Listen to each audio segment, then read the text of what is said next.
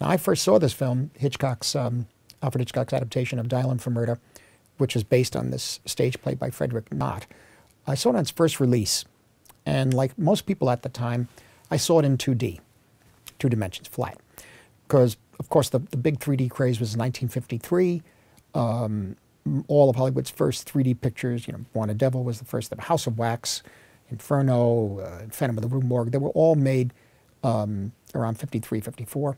But after CinemaScope came along, 3D was dropped. Didn't have to wear the glasses with scope. Now, Hitchcock's film was made in 53, but it was released in 54, and therefore was more widely seen in a flat version, not in 3D. Now, in 1980, the picture was re-released in 3D. And when we saw it then, it was a revelation. What at the time seemed like a really good Hitchcock picture suddenly became, I think, a great one, something I went back to over and over again, even in flat version. I mean, when I saw it in 3D, Hitchcock, it seemed to use the 3D very expressively, and somehow the emotions, it deepened the emotions within this small apartment in Mayfair in London where the action is mostly set. I mean, every chair, every table, all the distances between the people become very charged. And the 3D brings the sort of the inner worlds of the characters within their living space very, very, very close to the audience. When I watch the picture, I wind up sort of feeling my way through the apartment, becoming familiar with it in the way that, I become familiar with the spaces where I live and work.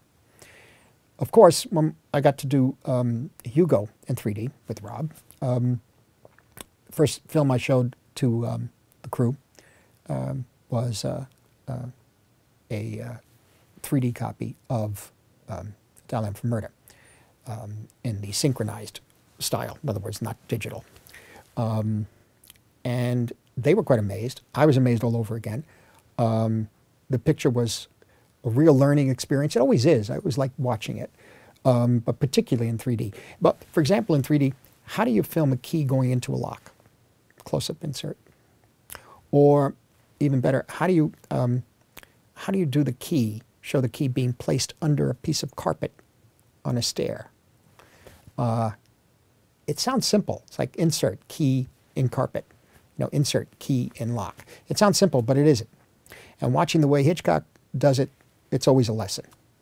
Not to mention a moment in 3D, which is the only kind of outrageously exploitative moment in the picture in terms of 3D, but it's electrifying, and you're about to see that too.